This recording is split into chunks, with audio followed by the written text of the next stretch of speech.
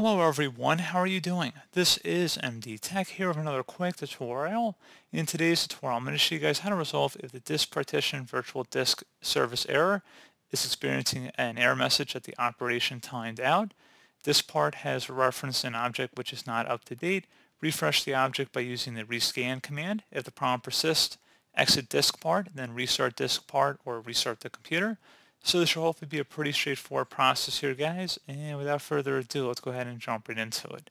So we are going to start off by opening up the search menu, type in CMD, best match, should say command prompt, right click on it, and select run as administrator. If you receive a user account control prompt, select yes.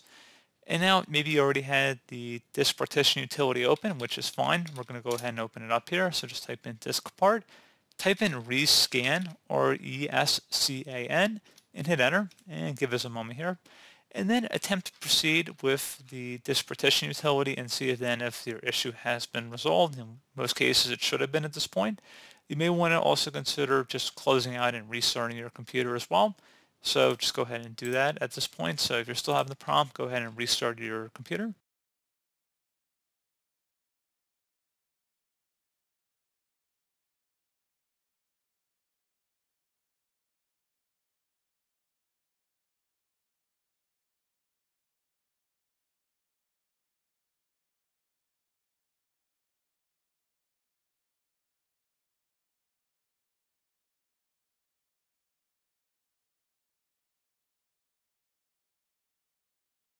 And hopefully now if you attempt to launch the disk partition utility, you should be good to go.